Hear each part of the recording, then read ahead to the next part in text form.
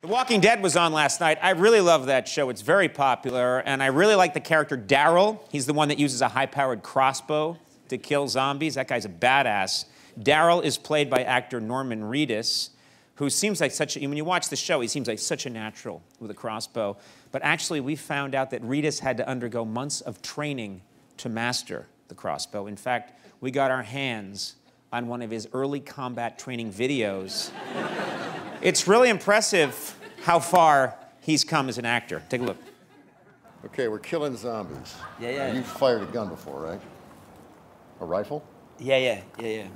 Now slowly breathe in and out, and let the crossbow do the work. This looks way cooler like yeah, this, it looks cool, but really not the way it's supposed to be done. Is this the arrow? Ah! 3, 2, 1!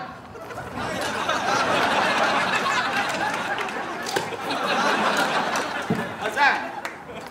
Just resetting the zombie. Zombie! All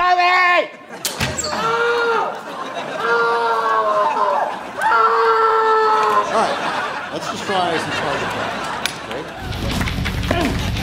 Crossbow!